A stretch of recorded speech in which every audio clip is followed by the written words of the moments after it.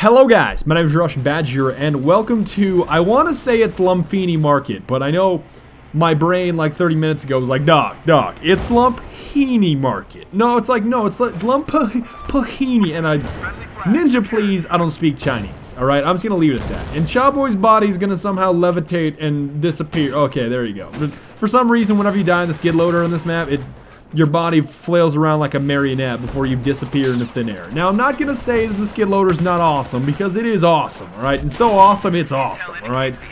I wouldn't say it's necessarily that extreme, but it is definitely very enjoyable to use. I can't say it's very effective, though. That's something that I can't say. I know a lot of you are going to say, you bite your tongue, I have like a 10 KD, and I know a lot of you are much more MLG euphoric and enlightened than I am, so I really can't make a final call as to whether or not that vehicle is particularly useful, but onto the map. So this garden place, this Lumphini Garden Market Garden, I'm always going to get that mixed up, by the way. I'm always going to call it Pearl Garden and Lumphini Market instead of the correct sort of terms, which are obviously Lumphini Garden and Pearl Market. Alright, those are the correct ones. Now, I would say my tier list, and I know you guys hate tier lists, but I definitely say that my tier list, and I thought Chowboy was going to get Dascro, I thought he was going to crush him, but it didn't really work out as I had planned. But I think for you guys, the Sunken Dragon the map is probably going to be the most fun. And after that is probably going to come Pearl Market just for the pure close quarters action.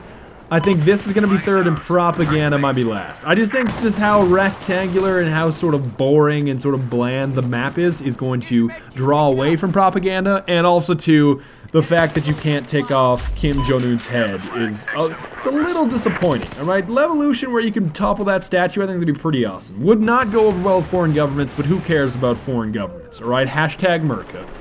And I do think that this map is also going to be enjoyable for a lot of you that you want infantry, but you don't necessarily want a Pearl Market. I know DICE is really shoving that into your face, like, oh, bro, you want infantry? I'll give you infantry. Pearl Market. Can't walk 10 centimeters without getting shot in the face by buckshot. Extreme. I know that's sort of the infantry that a lot of you don't want, but I think this is a good mix, because there's no tanks in this level. It's purely just ATVs, skid loaders, and I want to call them Sea-Doos, but whatever, personal watercrafts, whatever you'd like to personally call them.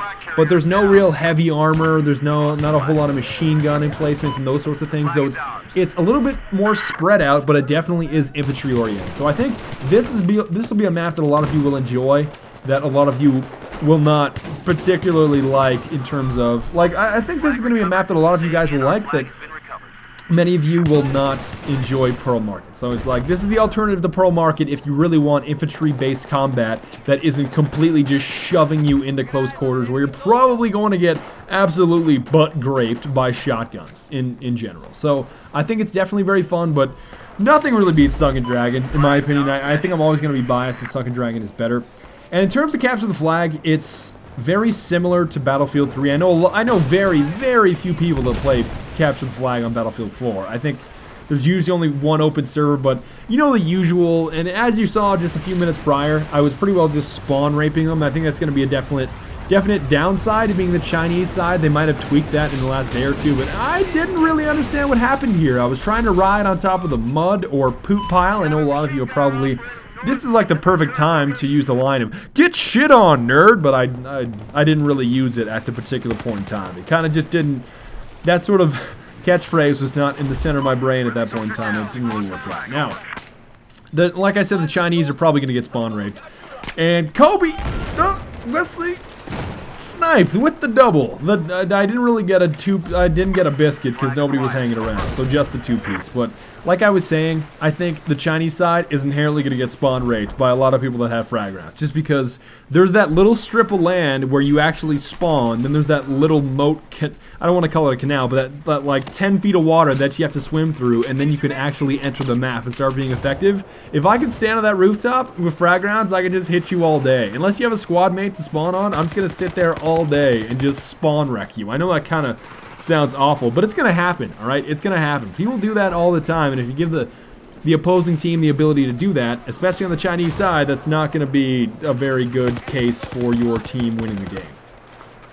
And in typical CTF fashion, it's still a lot more oriented towards oh, look, we have a lot of players in your spawn, you have a lot of players in our spawn, we're each trying to kind of run towards each other and make sure that we always have the flag at all points in time. But there is, at least from what we played here, it was like a 12v12. There was a lot of stalemate where I'm sitting in my, like even right now, I'm sitting in my spawn with their flag, they're sitting in their spawn with our flag, and we're just waiting till somebody can return it.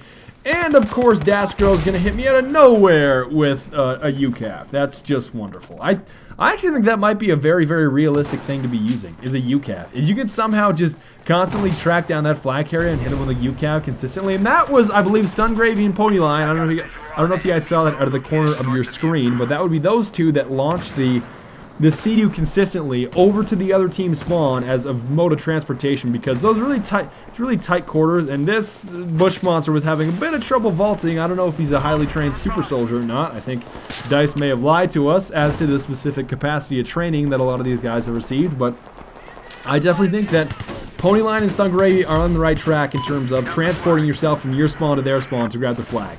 It's very, very difficult to weave throughout this little... Even the waterways in a Sea-Doo, it's too confined and it's way too narrow for you to maneuver without just getting shot in the face anytime that you come across an enemy. It's too predictable where you're going to move in that specific vehicle, and same with the ATV. You have to go over all those bridges, and you're kind of just a sitting duck because you're probably going to run into infantry on the way there that are just going to take your head off. And this is just more spawn wrecking, exactly what I'm talking about. I think that's going to be a problem if they don't somehow patch... I don't know exactly where the Chinese team spawns or where you have the ability to camp on a roof or that sort of thing. I think that's definitely going to be advantageous to be Americans the majority of the time, but yet again, I would like to say that this is not necessarily indicative of what your experience is going to be, because this was usually like a 12v12. I know in some points in time somebody was eating, so it would be like a 10 or 11v12. So keep in mind this is going to be very different from even a 32-player game or a 48-player game. I don't know if I want to do I would want to do a 64. And yeah, see, there they are launching. I don't know if you guys saw on the mini-map. There they are launching themselves back. Stun Gravy and Ponyline were very adamant and very effective with that specific technique. But hopefully you guys will be able to play this as soon as it comes out. I know right now, like right about now as I upload this video, there's going to be a showcase, or it might happen just previously to when I upload this, but there's going to be a showcase over on Twitch from the Battlefield stream if you guys want to see more footage of the maps ahead of time. But I'm sure you're going to expand with that on YouTube anyways. But if you'd like to see the other 3 maps, I have videos of those as well. You can either click the annotations on your screen, or there's also links in the description. And if you'd like to see more, I will also be live streaming this as soon as it comes out tomorrow morning. But I want to thank you guys very much for watching. I will see you guys next time. Auf Wiedersehen und bis bald und Seder.